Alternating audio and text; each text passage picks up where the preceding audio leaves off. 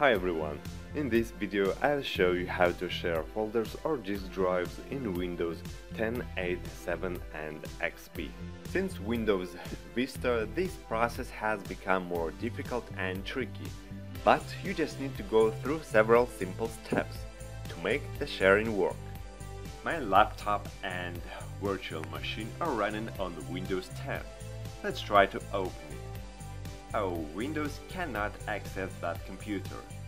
Okay, now we need to deactivate password-protected sharing and set the right network permissions. Right-click on network icon and click Open Network and Sharing Center. Change Advanced Sharing Settings. Here we can see 3 profiles. This is my current profile.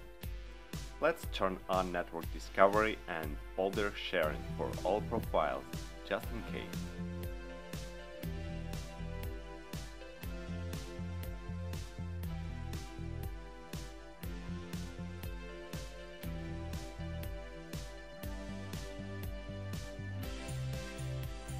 Tick the option Turn off password-protected sharing and click on Save Changes. Let's see if anything has changed. Okay, we have access. At this point we're almost done. Now let's create a new folder.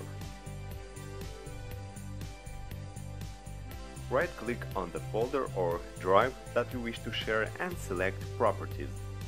Select the tab Sharing and click on Advanced Sharing.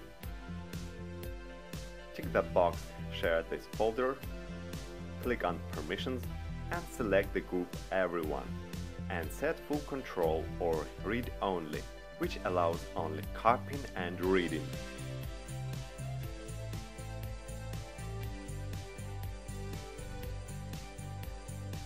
Let's see if it works.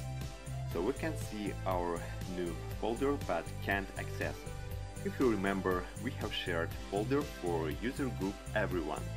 So now we need to add the user group Everyone in Security Options. Right-click on the folder or drive and click Properties. This time switch to the tab Security and click on Edit, Add, Advanced and press Find Now button. From the list of groups and users, select Group Everyone and click OK. Full Control.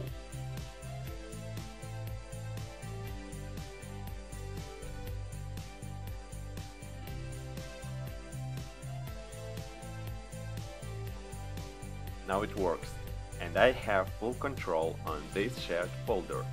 Now the same steps real quick in Windows 8, 7 and XP.